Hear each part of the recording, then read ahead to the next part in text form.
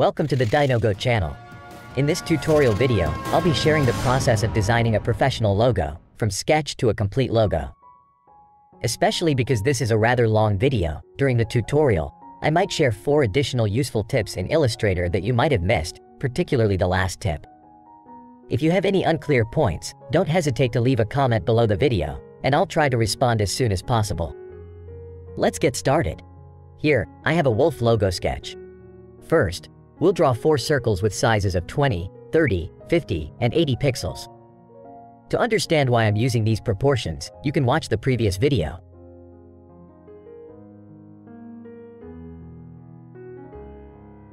When designing a complex logo, I usually create a structure with fixed ratios and then develop the rest of the logo similar to drawing a tree. Before drawing leaves, you need to have the trunk.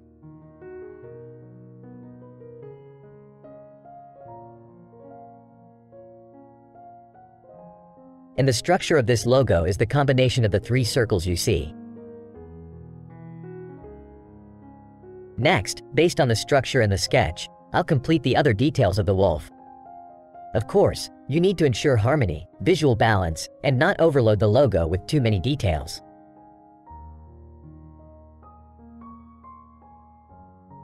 Here, I'll use the pen tool to quickly draw the lines.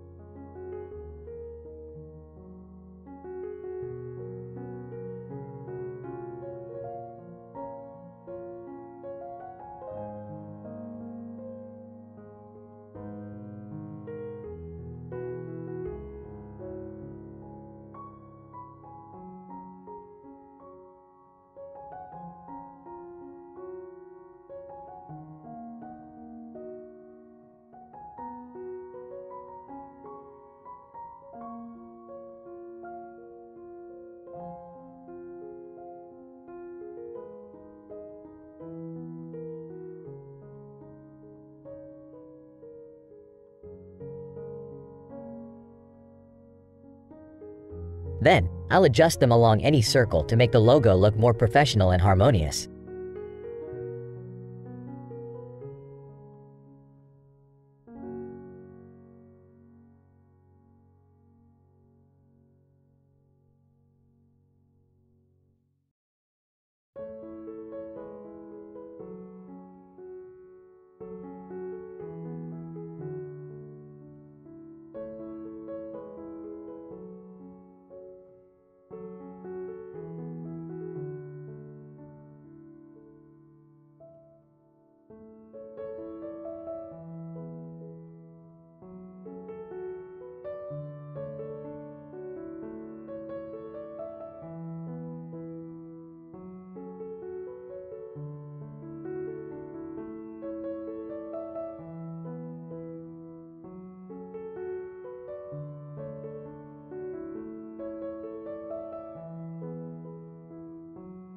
As usual, I'll save a version for future editing purposes.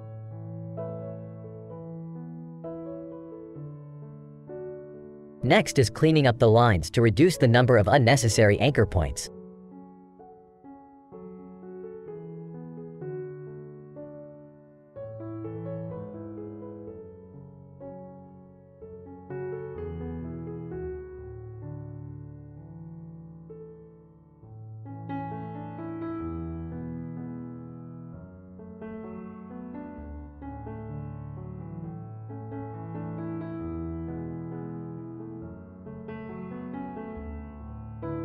Here's a small tip that most beginners in design may not know. You can join 2 or more paths together by selecting all and pressing Ctrl+J.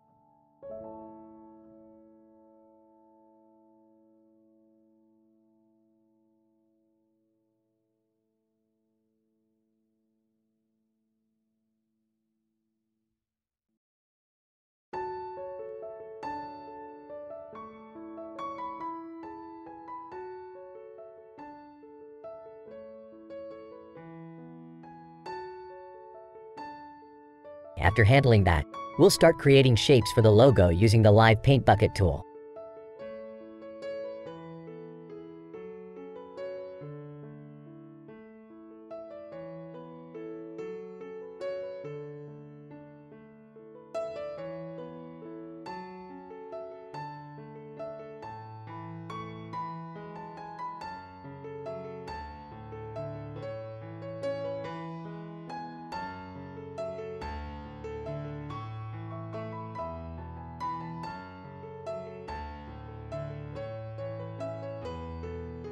I want to create a logo on a colored background, so I'll use white and light blue to make the logo stand out.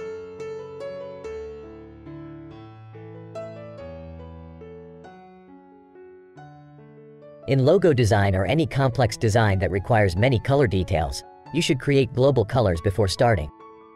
We have tip number 2, a guide to creating global colors. I'll select all colors in the color panel. Choose new color group. Here you have to check Convert Process to Global.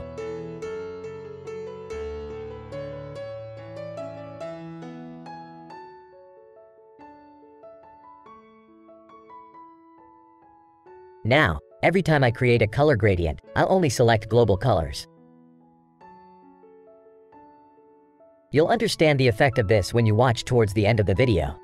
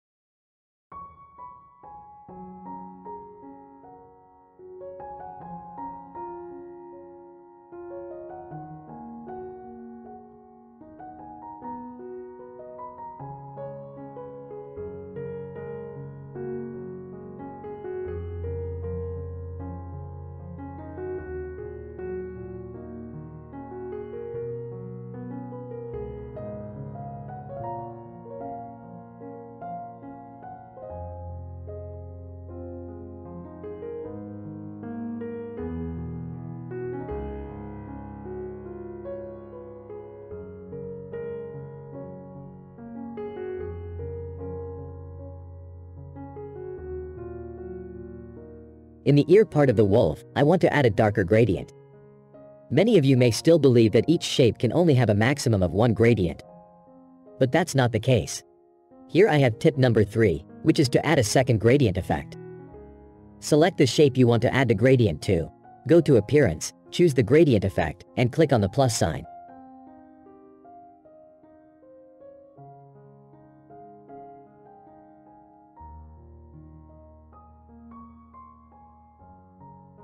This way, you've just added another gradient effect on top, which you can edit independently without affecting the first gradient.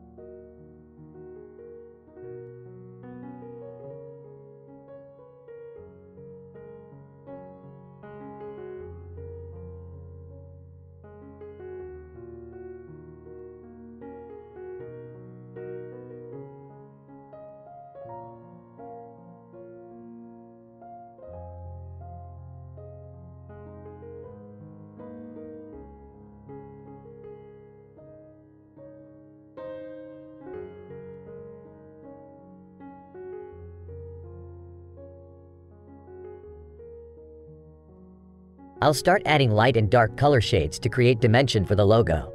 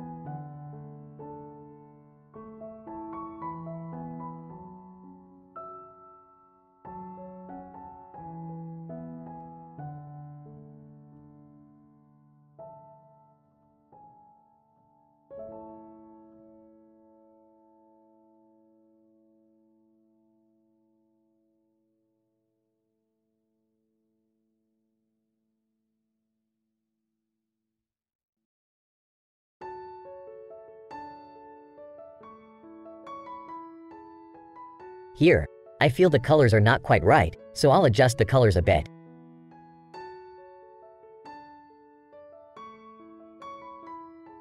As you can see, when I adjust the global color parameters, all the logo colors have changed accordingly.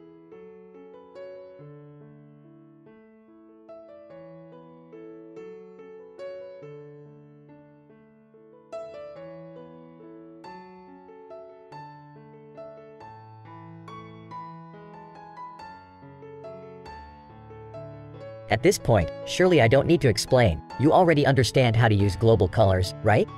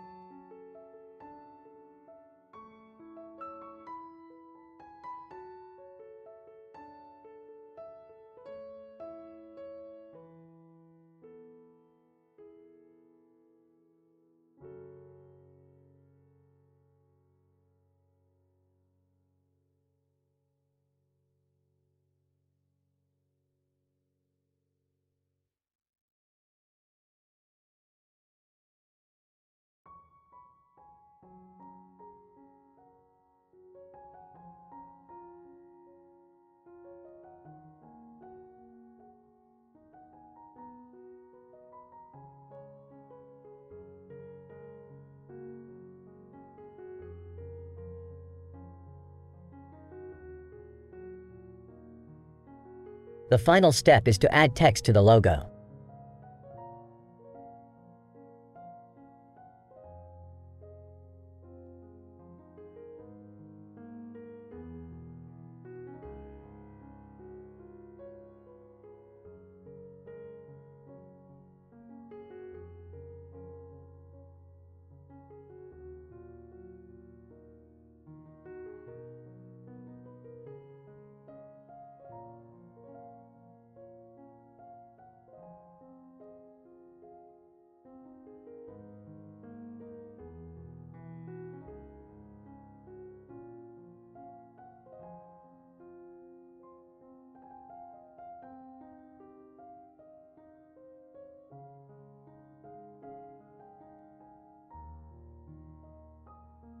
At this stage, I have a tip that few people know when aligning text in Illustrator.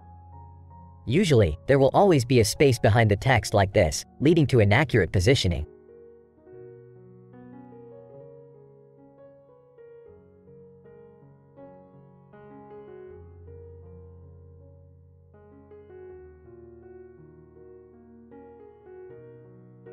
To align correctly, you need to convert text to shape, without knowing that you can solve this problem by aligning to glyph bounds according to point text.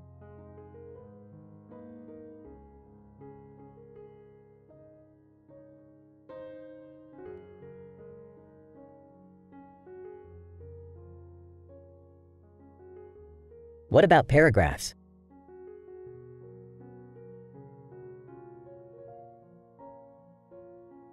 You do the same but select area text.